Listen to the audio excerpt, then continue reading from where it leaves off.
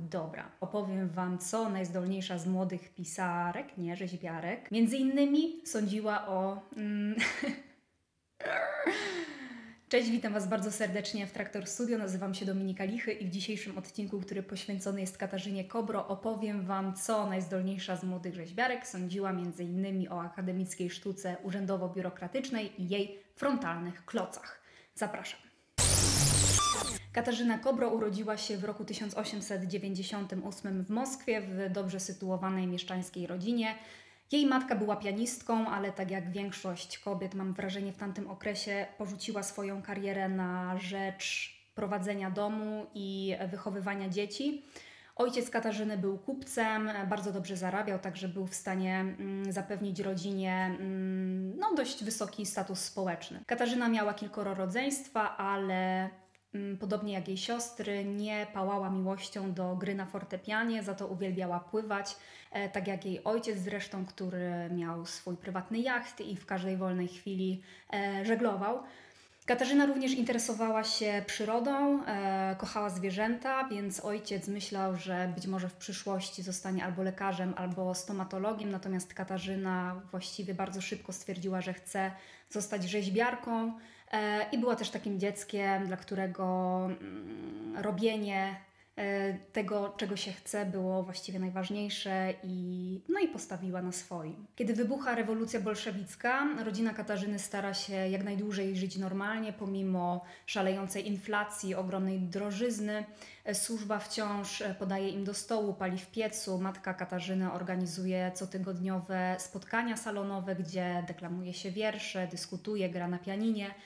Katarzyna kończy gimnazjum. Jest to gimnazjum, które zostało przeniesione z Warszawy do Moskwy. Otrzymuje świadectwo maturalne, dyplom nauczycielki domowej i prawdopodobnie dlatego, że sytuacja w Moskwie była coraz gorsza i też jej rodzina mimo wszystko coraz bardziej odczuwała wojenne nastroje. Zdaje na studia i dostaje się właśnie na rzeźbę do Moskiewskiej Szkoły Malarstwa, Rzeźby i Architektury. Kiedy Katarzyna ma 18 lat, podobnie jak większość innych dobrze urodzonych panienek, postanawia służyć jako wolontariuszka w moskiewskim szpitalu, do którego trafiają żołnierze, którzy zostali ranni na froncie.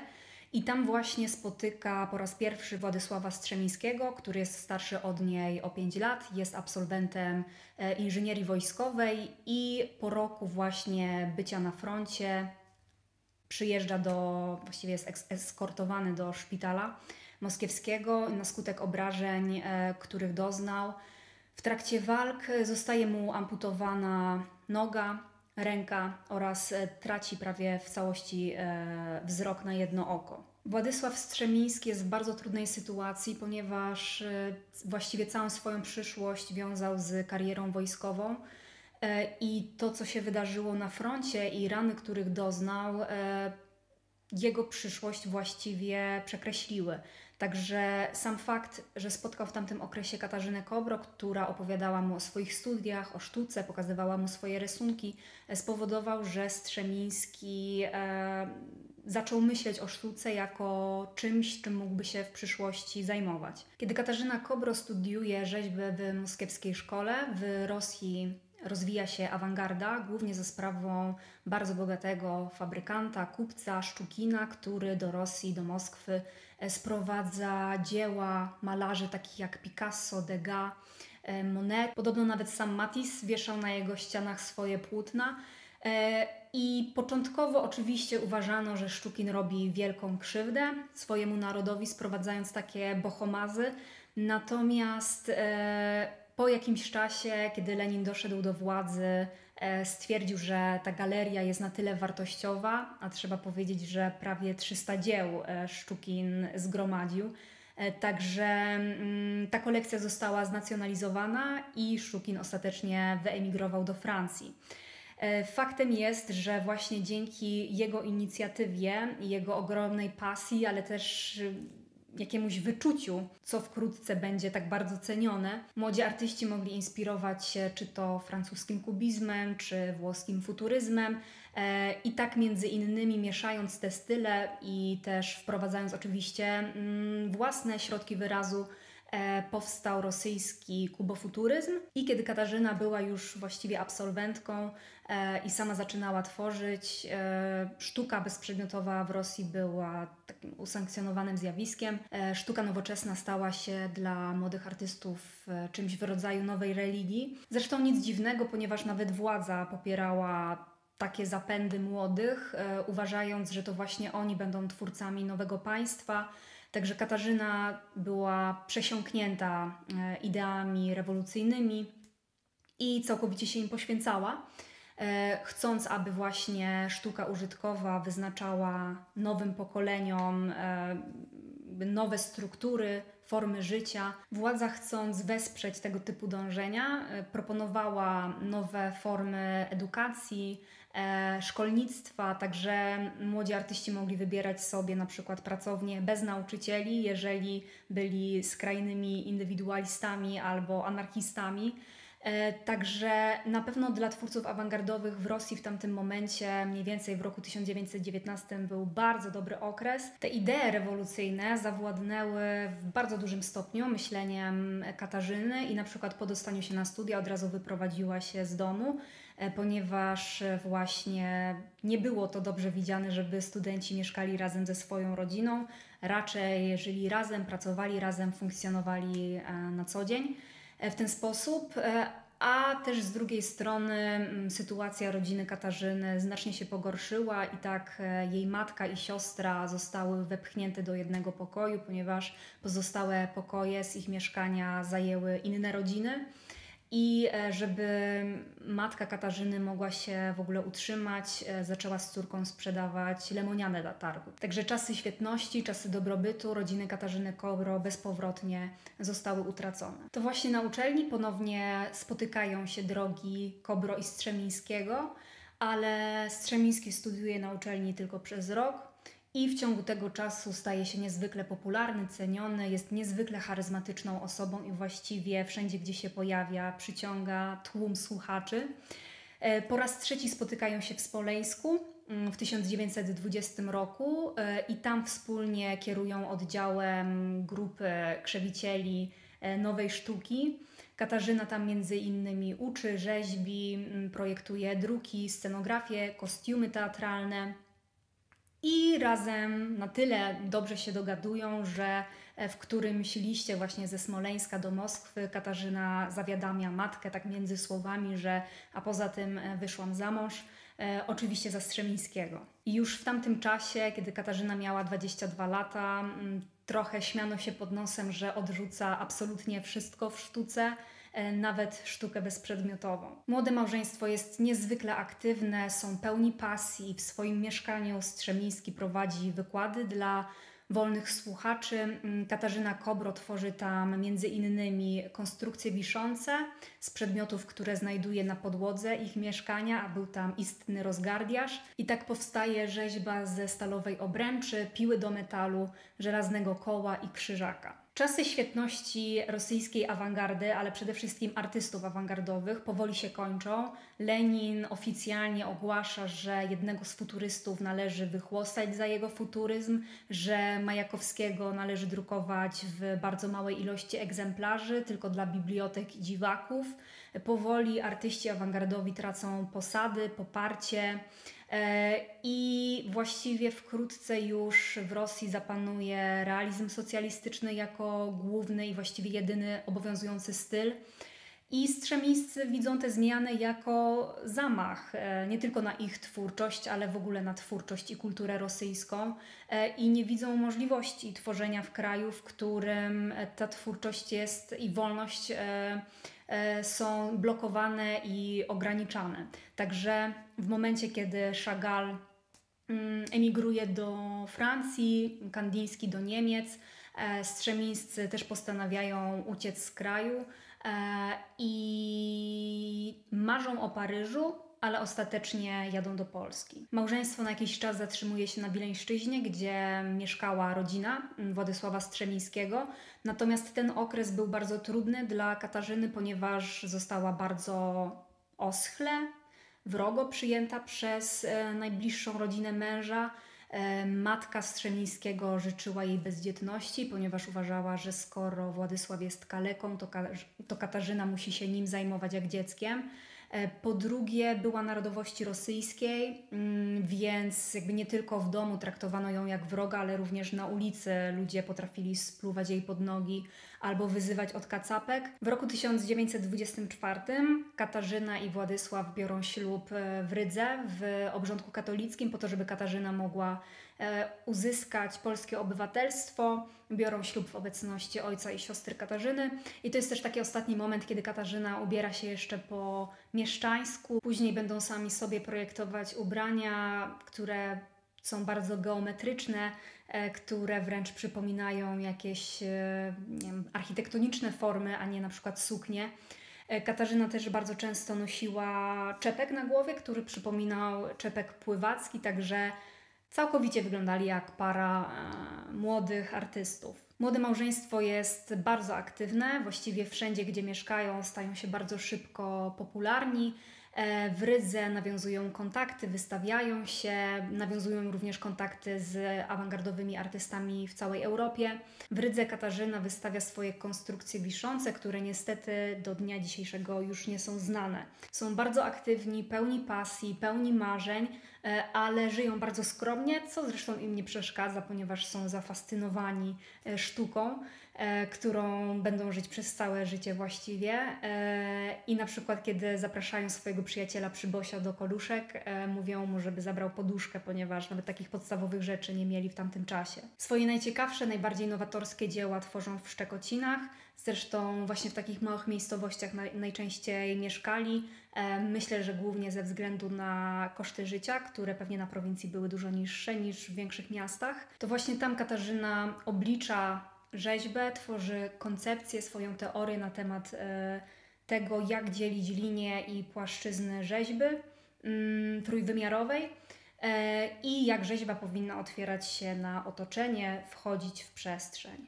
To był też taki okres, kiedy Strzemińscy zaprzyjaźniają się z warszawskimi architektami i między innymi właśnie z tą grupą wystawiają się w Nowym Jorku w roku 1926 na Międzynarodowej Wystawie Sztuki Teatralnej. I tam w Warszawie również zostawiają swoje rzeźby, ponieważ nie mają na tyle pieniędzy, żeby ciągle je gdzieś przewozić na różne wystawy.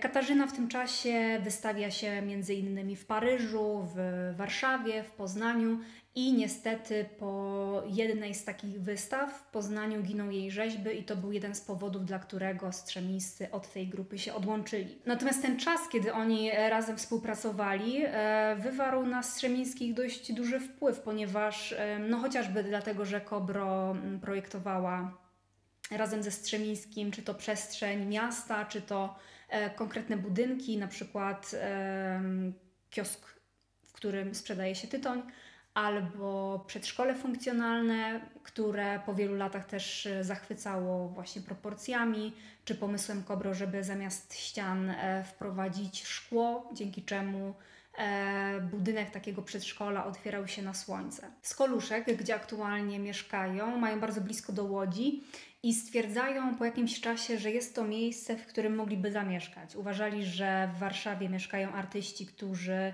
nic nie wiedzą, tylko raczej stwarzają takie pozory, że Łódź ma lepszą tradycję i lepsze środowisko artystyczne niż Kraków i że właśnie w tym mieście mogliby stworzyć kolekcję, międzynarodową kolekcję sztuki nowoczesnej i dzięki temu, że władza Łodzi była bardzo przychylna ich pomysłom, tak faktycznie się zdaje. Strzemińscy przeprowadzają się do Łodzi i tam zaczynają bardzo aktywnie działać. Między innymi właśnie z ich przyjacielem Przybosiem tworzą grupę AR od awangardy rzeczywistej, albo jak wolał Przyboś, od artystów rewolucyjnych. I razem działają na rzecz nowoczesnej sztuki, która znajdowała wyraz w poezji, w malarstwie, rzeźbie, ale też w wielu innych dziedzinach, takich jak architektura. Łódź już w tamtym okresie była uważana za niebezpieczne miasto, także chyba od zawsze miała słabą opinię, chociaż ja uważam akurat, że to miasto jest fantastyczne, uwielbiam Łódź. Faktycznie za sprawą Strzemińskich stała się już nie miastem niebezpiecznym i złym, tylko miastem awangardowym, ponieważ to właśnie w Muzeum Miejskim powstała bardzo nowoczesna i rzadka galeria sztuki nowoczesnej. I wielu artystów z Europy zjeżdżało do Łodzi, żeby podpatrywać czy to Strzemińskich, czy żeby oglądać galerię, która powstała z ich inicjatywy. Strzemińscy na pewno dostrzegali, że Łódź jest bardzo zróżnicowanym miastem, że wokół bardzo bogatych willi fabrykantów, pałaców fabrykantów są zgromadzeni robotnicy, którzy żyją w ogromnej biedzie, że w wielu częściach miasta nie ma ani kanalizacji, ani dostępu do bieżącej wody. I między innymi w związku z tym Strzemiński opisał swój pomysł, jak można sfunkcjonalizować miasto i właśnie jego projekt został wydany w 1947 roku i nosi tytuł Łódź sfunkcjonalizowana i wydaje mi się, że jest to bardzo ciekawe. Oboje bardzo starają się, żeby sztuka nowoczesna trafiła pod strzechy i żeby przenikała życie codzienne ludzi, ale też całego społeczeństwa, czy właśnie całego miasta. I między innymi właśnie tego nauczają w szkołach. Zresztą mieli też świetne predyspozycje do tego, żeby uczyć innych. Katarzyna Kobro na przykład uczy estetyki w wystroju wnętrz albo zasad kompozycji, właśnie takiej użytkowej i mają nadzieję, że właśnie sztuka nowoczesna, którą tworzą, ale też o której mówią, o której piszą, będzie ułatwiać codzienne funkcjonowanie wszystkich ludzi. Zdarzało się, że Katarzyna tworzyła wbrew swoim teoriom i wbrew swoim poglądom na temat rzeźby i tak na przykład tworzyła kobiece akty, które bardzo przypominały właśnie takie kubistyczne formy, bryły, bardzo zbite, które stanowiły całkowite zaprzeczenie właśnie rzeźby, o której ona mówiła, ale robiła to w ramach odskoczni, w ramach odpoczynku i bardzo często właśnie rzeźbiła takie kobiece akty, które były całkowicie nieerotyczne, które przypominały raczej jej sylwetkę, taką przygarbioną, skurczoną. Często rzeźbiła nago i podobno raz otworzyła właśnie w takim stroju uczennicy Strzemińskiego, ale zupełnie jakby nie przejęła się tym, po prostu wróciła do swojego pokoju i tam nadal tworzyła swój akt. To, czego Katarzyna nienawidziła dosłownie, to były popiersia, to były rzeźby, które miały wysławiać mężów stanu i wyrażała się o nich bardzo negatywnie. Widziała w nich upadek rzeźby.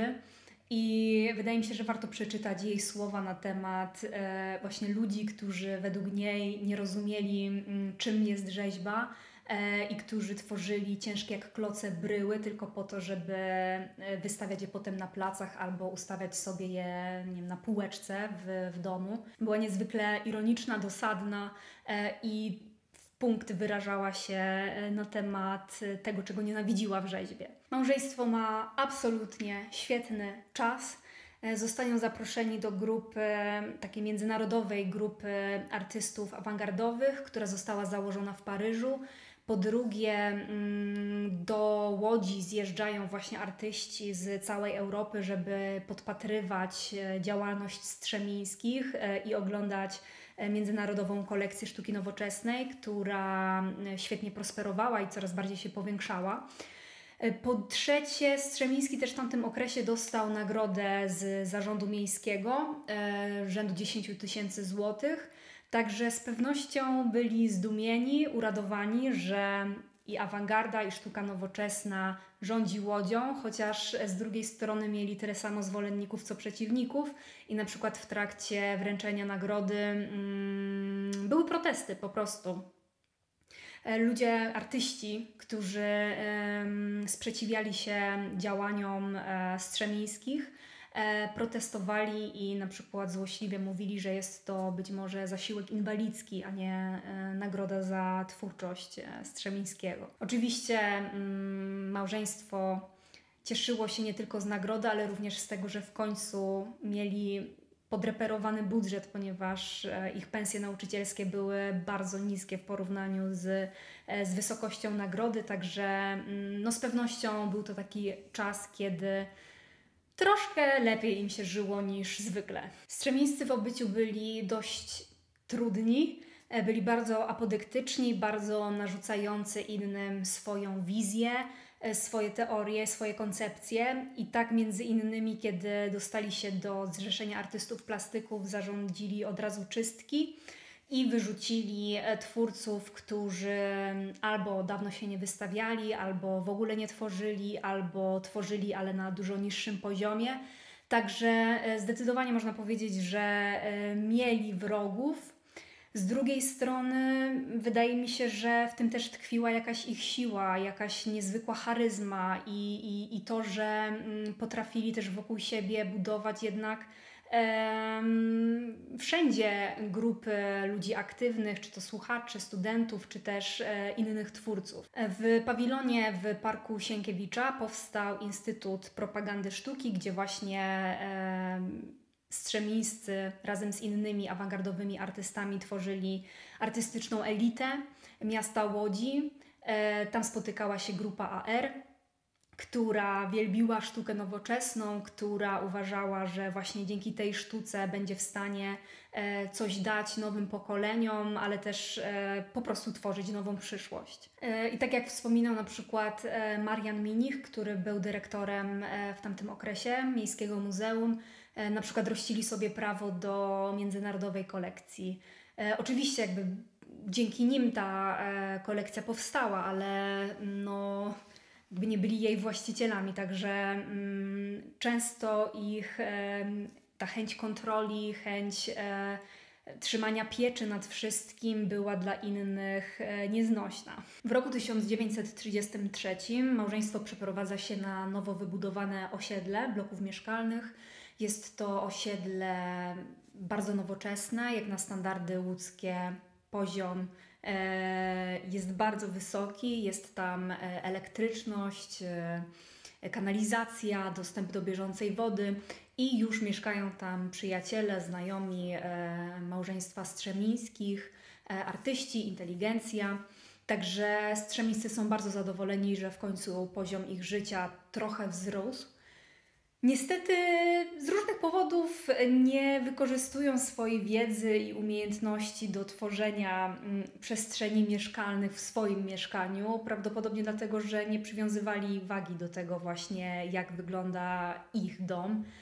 Raczej głównie przebywali poza mieszkaniem, a podejrzewam, że właśnie swój kąt traktowali jak po prostu miejsce do albo pracy, albo do spania. Sąsiadki wspominają z tamtego okresu, że Katarzyna zupełnie nie potrafiła zająć się domem, także musiały ją uczyć zmywania naczyń, gotowania. Podobno raz stojąc nad stertą brudnych talerzy stwierdziła, że nie będzie tracić czasu na mycie naczyń i wyrzuciła brudny talerz przez okno. Wydaje mi się, że była to kwestia tego, że po prostu ona wychowywała się w domu, gdzie była służba, także być może nie była zmuszona do wykonywania takich rzeczy. Po drugie, oboje raczej, tak jak powiedziałam, głowę mieli zajętą zupełnie czymś innym. Zajmowali się przede wszystkim tworzeniem, edukacją innych, pracą i to temu poświęcali swój czas.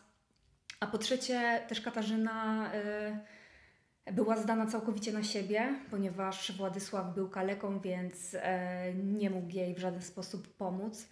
Także wszystko było na jej barkach i pewnie to też był jakiś powód, dla którego wolała się tym nie zajmować.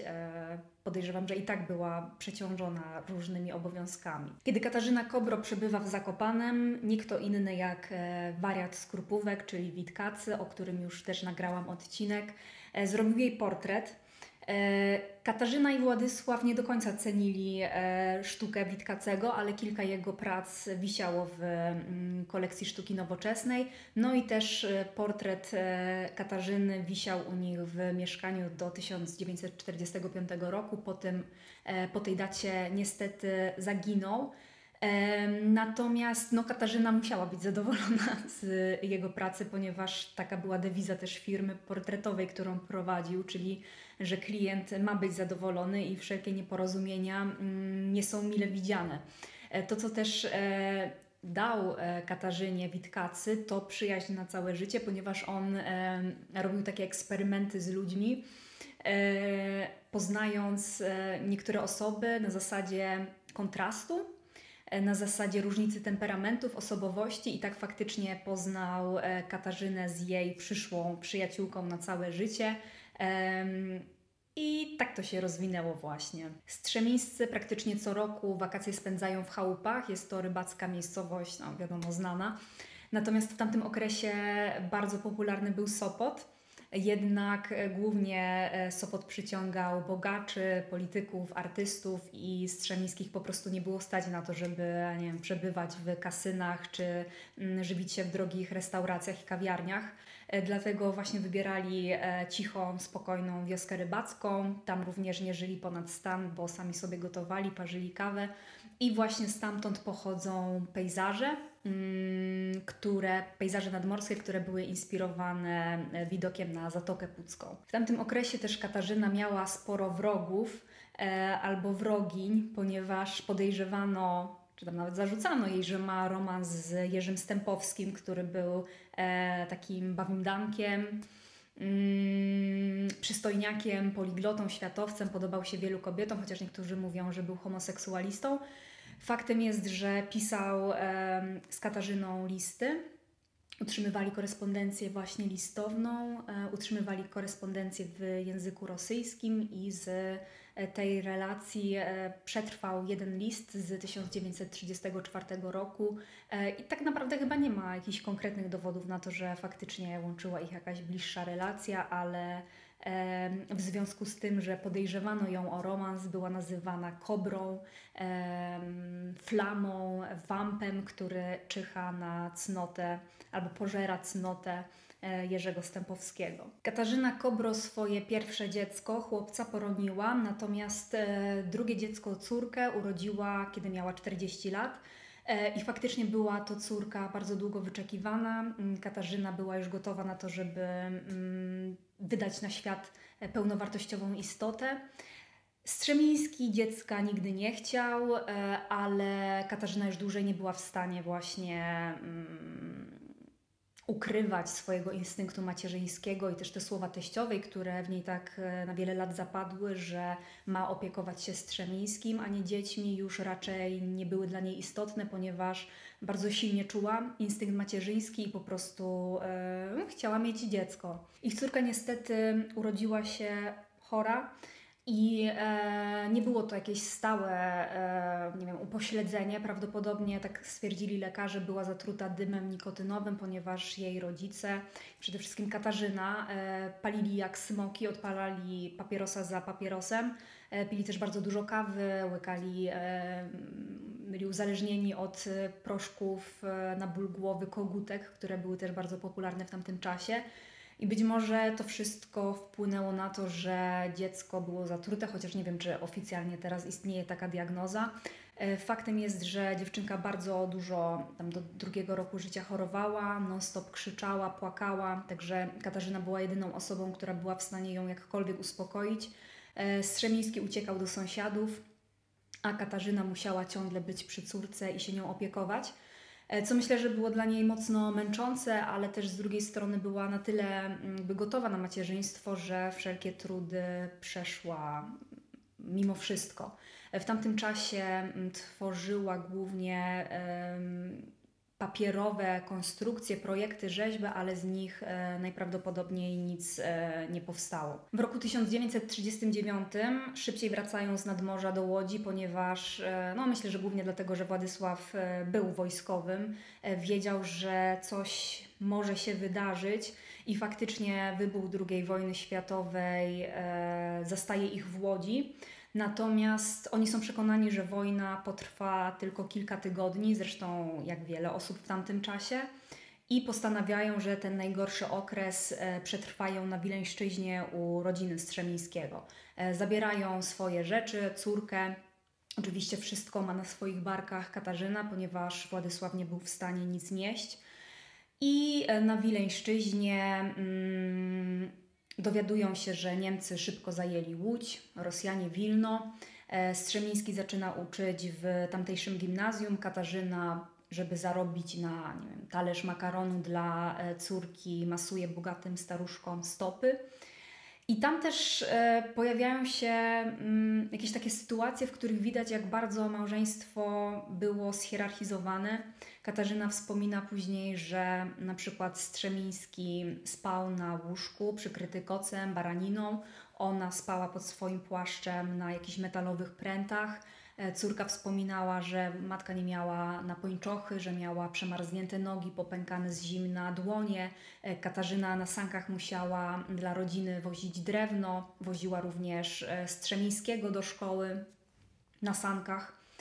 Także ona sama porównywała siebie do konia pociągowego i myślę, że chyba taką funkcję pełniła w tym związku i może przez pierwsze lata małżeństwa jakoś to akceptowała, ale potem coraz bardziej jej to przeszkadzało. Z obawy przed wywózką w głąb Rosji małżeństwo postanawia wrócić do Łodzi i faktycznie wracają bydlęcym wagonem i w maju 1940 roku przyjeżdżają do swojego domu. Łódź w trakcie niemieckiej okupacji nie jest już tym samym miastem. Przede wszystkim Strzemińscy nie wracają do swojego mieszkania, ponieważ zajmują go Niemcy. Nie ma Piotrkowskiej, jest Adolf Hitler Strasse, na ulicach powiewają hitlerowskie flagi, w herbie miasta zamiast łodzi jest swastyka. Powstają też pierwsze getta na okupowanych ziemiach, na Starym Mieście i na Bałutach i one też zresztą zostaną jako ostatnie zlikwidowane. I to, co robią Strzemińscy i co zaważy na ich małżeństwie i na ich rodzinie, to podpisanie rosyjskiej listy. Katarzyna oczywiście z racji tego, że była narodowości rosyjskiej, podpisała listę bez wahania, natomiast Strzemiński był polskiej narodowości i fakt, że podpisał rosyjską listę, która dawała mu pewne przywileje, w przyszłości mogły zaważyć na jego losie. I to był powód, dla którego Strzemiński znienawidził żonę, tak jakby ona była winna tego, że on podjął bardzo poważną decyzję. Ja mam wrażenie, że on całą nienawiść, którą miał do swojego czynu, jakby poczucie zdrady własnego narodu, poczucie, że sprzedał się za jakieś przywileje, które dawała mu ta lista, jakby wszystko przerzucił na swoją żonę i po prostu na tym tle zaczął się nad nią znęcać. No chyba nie ma tutaj jakby innej nazwy na jego zachowanie. Sytuację pogorszył fakt, że Katarzyna ochrzciła ich córkę bez jego zgody w cerkwi. Kiedy Strzemiński się o tym dowiedział, wpadł w szał i ochrzcił córkę w kościele katolickim, ale po latach Nika i tak wybierze prawosławie. I jak wspominała, jakby dla niej z perspektywy dziecka było naprawdę bardzo trudne do zrozumienia, dlaczego jej ojciec tak traktuje matkę. Właściwie to dzięki Katarzynie Kobro przetrwały okupację niemiecką ich dzieła, ponieważ kiedy wrócili do Łodzi, okazało się, że obrazy Strzemińskiego zalegają czyjąś piwnicę, a rzeźby Katarzyny wylądowały na śmietniku. Hitlerowcy uważali, że kolekcja sztuki nowoczesnej to paskudztwo. Hitler uważał, że sztuka nowoczesna jest sztuką błaznów, którzy wyrażają poprzez nią swój chory umysł i wypociny swojego chorego umysłu. Także to, że ona znalazła i obrazy, i swoje rzeźby i zdołała je przewieźć bez złapania na tym uczynku przez policję, było jakimś cudem, ale dzięki właśnie jej odwadze ich dzieła znalazły się bezpieczne pod podłogą ich kuchni i przetrwały okupację. Zniszczone, bardzo zniszczone, ale jednak przetrwały. Kiedy wojna się kończy, Niemcy uciekają z Łodzi, wkracza Armia Czerwona. Łódź jest miastem, które praktycznie w ogóle nie doznało zniszczeń w związku z wojną i nawet są plany, żeby Warszawę przenieść do Łodzi, w sensie stolicę, żeby przenieść do Łodzi. Tak ostatecznie się nie dzieje oczywiście, ale Łódź zaczyna znowu świetnie prosperować. Do Muzeum Sztuki ponownie trafiają dzieła Strzemińskiego i Kobro. Jej rzeźby są poddane renowacji.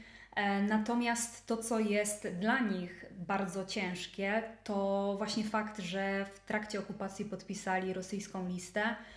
Katarzyna nie wnioskuje o rehabilitację, ponieważ doskonale wie, że zawsze podkreślała swoją rosyjską narodowość i obywatelstwo polskie.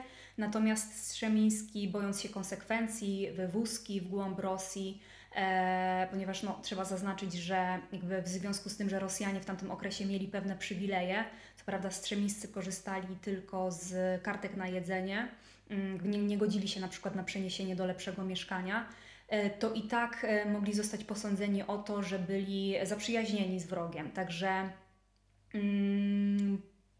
nowa władza mogła bardzo podejrzliwie na nich patrzeć i mogli po prostu zostać, nie wiem, zamknięci albo wywiezieni.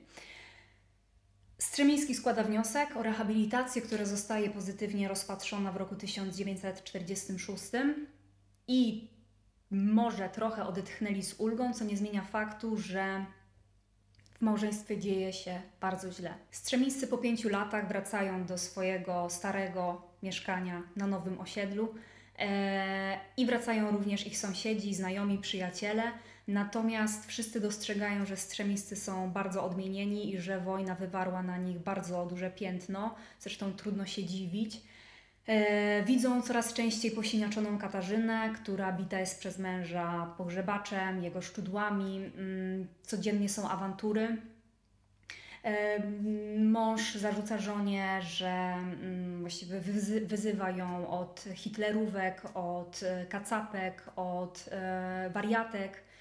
Żona nazywa go farbowanym lisem, tak wtedy mówiono o Volksdeutschach, ponieważ to jest taka kwestia nie do końca wyjaśniona, ale Kobro zarzucała mu również jakieś kontakty z Niemcami. Dochodzi do tego, że Strzemiński wyprowadza się z domu i wnosi do sądu wniosek o odebranie Katarzynie praw rodzicielskich, ponieważ uważa, że Katarzyna córkę wynaradawia, że wychowuje ją w duchu hitlerowskim i postanawia właśnie uniemożliwić jej dalsze wychowywanie dziecka. Jest to oczywista bzdura, ponieważ zresztą jak sąsiedzi na sali sądowej zeznają, Katarzyna zajmowała się dzieckiem bardzo dobrze i nikt nigdy nie widział, żeby ona miała jakiekolwiek kontakty z Niemcami, w przeciwieństwie na przykład do Strzemińskiego, który z Niemcami się pozdrawiał i malował im portrety. Także ewidentnie jakby ich otoczenie staje murem za Katarzyną i również sąd oddala wniosek, nie widząc żadnych argumentów za tym, żeby Katarzynie dziecko odebrać. Ich córka miała wówczas 11 lat i wspomina oczywiście ten okres bardzo źle. Kiedy Strzemiński wyprowadza się, Katarzyna wraca do rzeźbienia, ale jak twierdzi jej mąż, bez jego uwag i bez jego obecności jej sztuka jest bezwartościowa. Wiadomo. Wprowadza się do Katarzyny jej przyjaciółka, która czasami jej pozuje i pomaga jej się ogarnąć, dojść do siebie, ponieważ dla Katarzyny rozpad małżeństwa i rodziny był ogromnym ciosem. Strzemiński przeciwnie, był wtedy zakochany do szaleństwa w studentce na uczelni, gdzie wykładał. I do tego stopnia, że właśnie postanowił się rozwieść z Katarzyną, oświadczył się tej 20-latce, natomiast ona miała męża i też nie wiedziała, że Strzemiński jest nadal żonaty. Katarzyna oczywiście się o tym dowiedziała, podejrzewam, że musiała bardzo cierpieć w związku z tym. Na Strzemińskiego nawet studenci pisali skargi, ponieważ on był tak zafascynowany tą dziewczyną, że tylko jej dawał uwagę i tylko z nią rozmawiał w trakcie zajęć, a na innych studentów nie zwracał uwagi. Faktem jest, że chyba nie było między nimi żadnego romansu, ponieważ tak jak powiedziałam, ona miała męża, ale towarzyszyła mu do końca życia i traktowała go po prostu jak swojego mistrza. Katarzyna Kobro również starała się o pracę na uczelni i oczywiście była ceniona i rektor chciał ją przyjąć, ale jego decyzji sprzeciwił się Strzemiński. i faktycznie udaremnił Katarzynie możliwość zatrudnienia się na uczelni, także była w tragicznej sytuacji finansowej. Żeby jakkolwiek przeżyć i zarobić, szyła pluszowe zajączki, misie, zabawki. Po wojnie nie została przyjęta do Zrzeszenia Artystów Plastyków, w związku z czym wkrótce nawet tego nie mogła robić jako zawodowiec. Także była w naprawdę trudnej sytuacji i podobno kiedy nie było z nią córki, żywiła się samymi ogórkami i zbierała żołędzie w parku, żeby móc sobie zrobić pseudokawę. W roku 1948 Strzemiński tworzy w Muzeum Miejskim salę neoplastyczną, w której znajdują się i jego obrazy, i rzeźby Kobro. Otwarcie tej sali jest zorganizowane z wielką pompą, przyjeżdża minister kultury, natomiast nie pojawia się na nim Katarzyna z obawy przed spotkaniem z Strzemińskim, ale podobno wracała do galerii bardzo często. Myślę, że głównym powodem była chęć poczucia się znowu jak rzeźbiarka, jak artystka ceniona, wystawiana, ponieważ w domu po prostu była zapomnianą, wyautowaną rzeźbiarką, która jest skazana na milczenie i nietworzenie. Katarzyna Kobro trafia po raz drugi do sądu, tym razem jest oskarżona o odstępstwo od polskiej narodowości. Podejrzewa, że doniósł na nią Strzemiński, który lata temu się zrehabilitował. Ona oczywiście tego nie zrobiła w tamtym czasie. Natomiast teraz zostaje skazana na 6 miesięcy więzienia. Odwołuje się, wydaje na adwokata ostatnie swoje pieniądze, sprzedaje swój ulubiony prezent od malarza Czyżewskiego, Madonnę z Dzieciątkiem, i udaje jej się całe szczęście wybronić. Zresztą jakby sprawa była oczywista. Tak jak powiedziałam, Katarzyna zawsze podkreślała przed wojną, w trakcie, swoją rosyjską narodowość, także te oskarżenia były zupełnie bezzasadne i świadkowie, którzy znali Katarzynę, kiedy już mieszkała w Polsce, potwierdzili jej zeznania. No ale oczywiście na pewno musiała się martwić i stresować tym, że została skazana na więzienie. Na pewno na jej córce też to się źle odbiło i oczywiście straciła pieniądze w związku z tym, także same straty. Katarzyna mniej więcej od 3 lat skarży się na bardzo silne bóle w krzyżu, w okolicy brzucha, natomiast leczy się głównie naparem z dziurawca, który sama sobie parzy i pije. I kiedy dowiaduje się, że nie jest to zwykły ból, tylko nowotwór, już nieoperacyjny, waży trochę ponad 40 kg przy wzroście 1,64 m.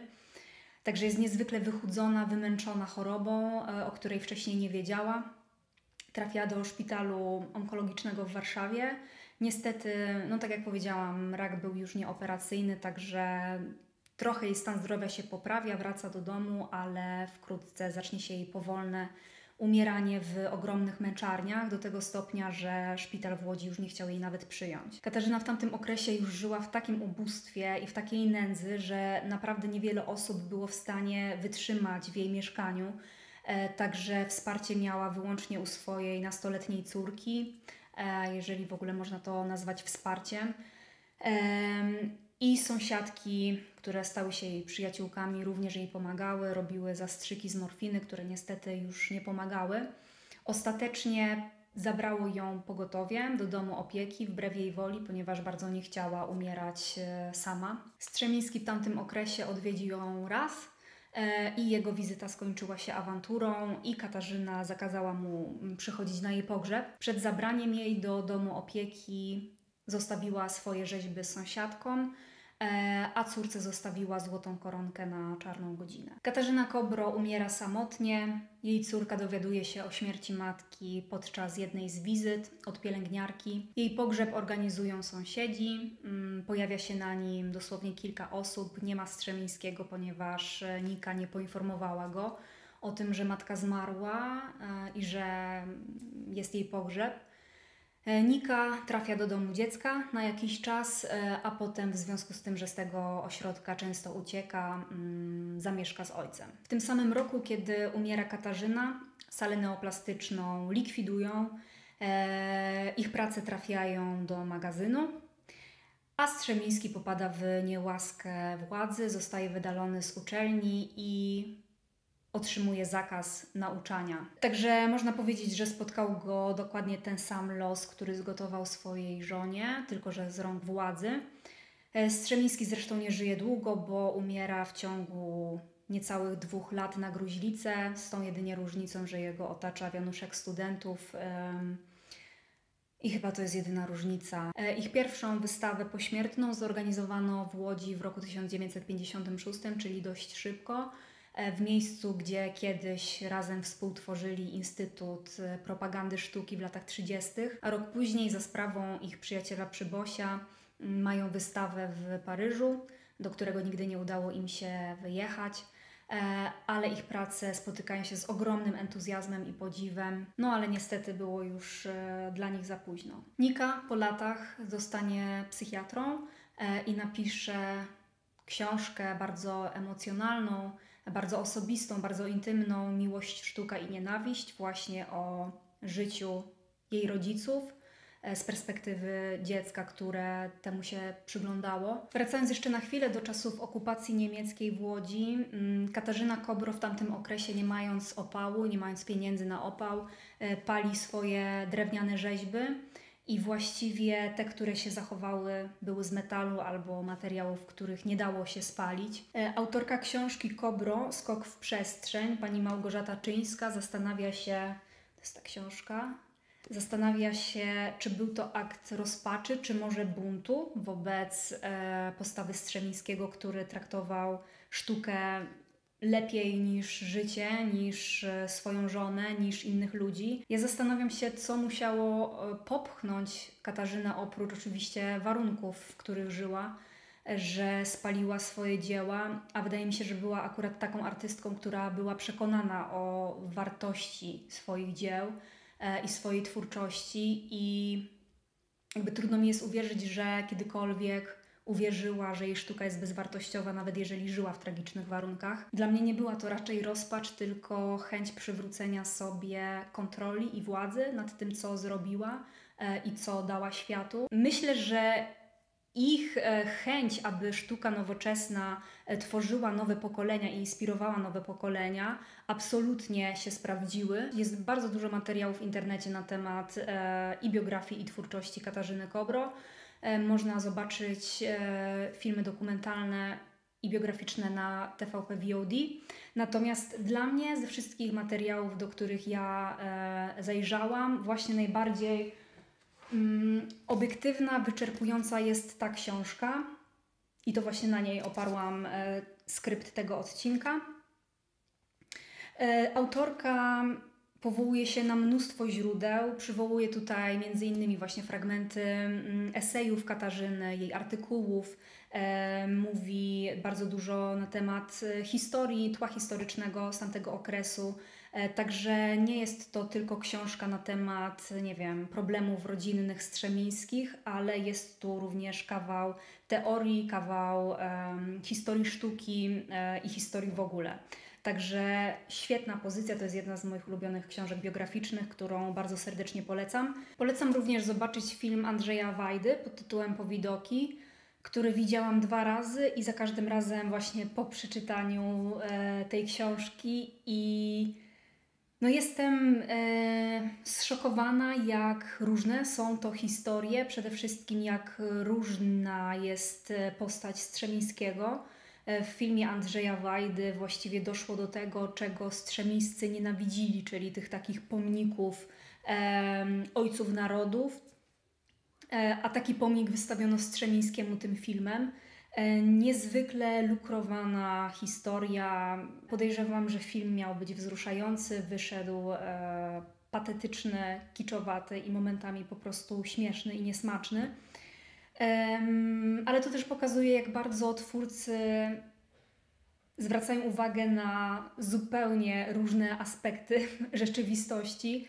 I dlatego tak bardzo podoba mi się ta książka, która jest niezwykle obiektywna i w której autorka powołuje się na wiele źródeł, a nie tylko na jakieś, nie wiem, ogólnikowe legendy na temat życia niektórych ludzi, jakieś anegdoty, które po prostu w scenariuszu wybrzmiewały wręcz komicznie. Szkoda, bo historia jest niezwykle nośna. Historia i Kobro, i Strzemińskiego, ich twórczość jest niezwykle inspirująca i naprawdę i w teatrze, i w tańcu, i w performance'ie, i w literaturze mnóstwo artystów przywołuje twórczość Kobro i Strzemińskiego. Szkoda, że film Andrzeja Wajdy wyszedł na tym tle po prostu kiczowato. Bardzo Wam dziękuję za wysłuchanie tego odcinka. W kolejnym pozostaniemy w Polsce, w Warszawie. Opowiem o artystce, która chyba mieszkała i występowała na każdym kontynencie. Niezwykła kobieta, jedna z bardziej inspirujących, o jakich czytałam. Także zapraszam za miesiąc. Cześć!